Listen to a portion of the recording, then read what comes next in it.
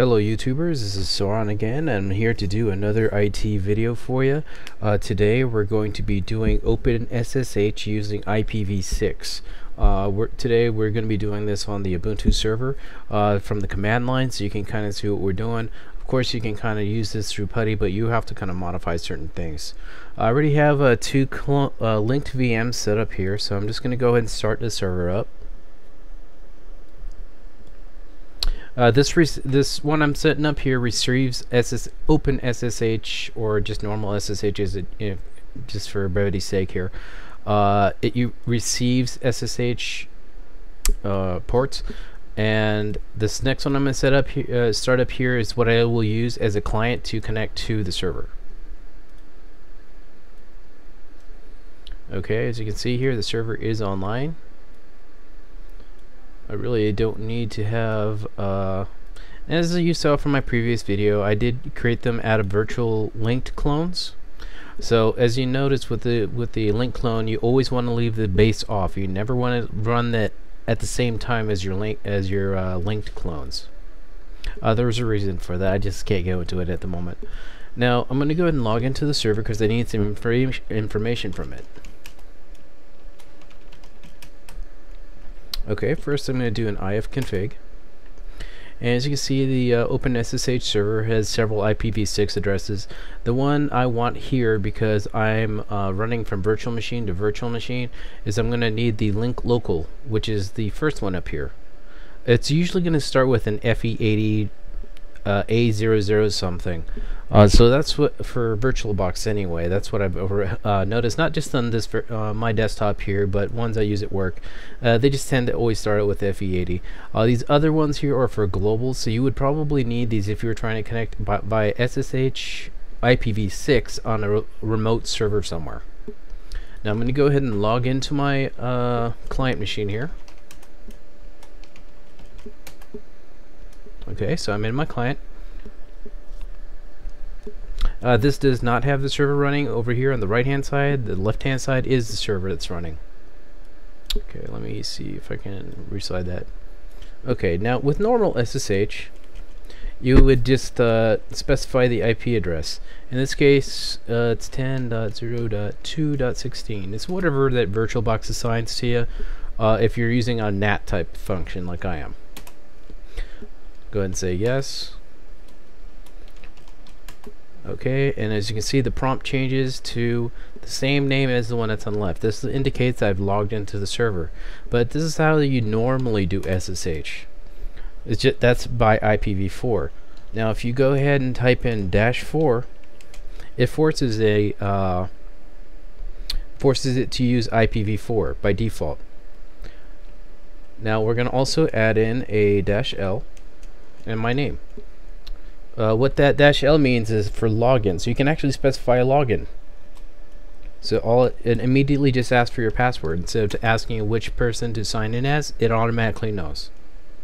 Okay, so we're back into the server. Let me get back out. So we're now in the client. Now, so what's the trick with with SSH6? Well, if you use SSH6 and specify an IPv4 address, it's not going to work. It's because they're two different addressing schemes.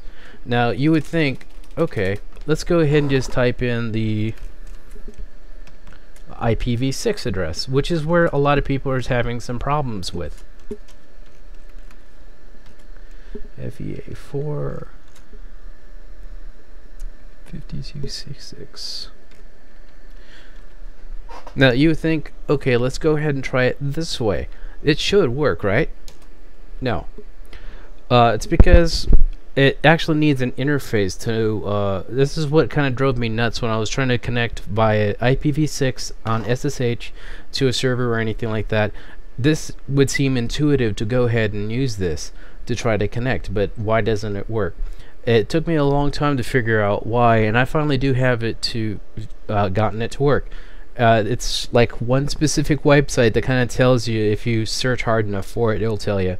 But basically what you have to do is type in a %, ETH0 for the interface you actually want to use. Now you're able to connect. It's going to ask, do you want to go ahead and save the fingerprint for it? And again, go ahead and type in your password. Of course, I never type in my password right most of the time.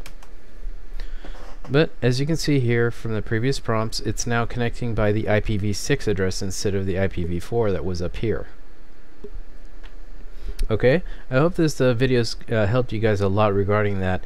Now, as to the reasons you want to go ahead and use IPv4 versus IPv6, yes, IPv4 is slightly more secure than IPv6 right now, but that's only in the interim until people start using it.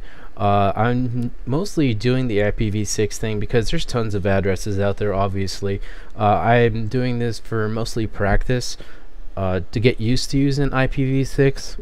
As you can see here, just on the IPv6 information looking at the server, the first 64 bits here are the network address. The last 6, I believe, I believe these last 2 sections here are like the network address in VirtualBox terms anyway for the net that we're at.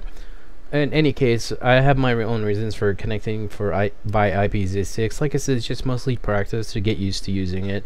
Now, I hope this video has helped you guys a lot how to connect using IPv6 to just SSH or just to use IPv6 in general. This also kind of works for web browsers. The only other thing you might have a problem with is if you're using it by, let's see, didn't I just type that in? Oh, you're gonna make me type in that whole thing again, okay?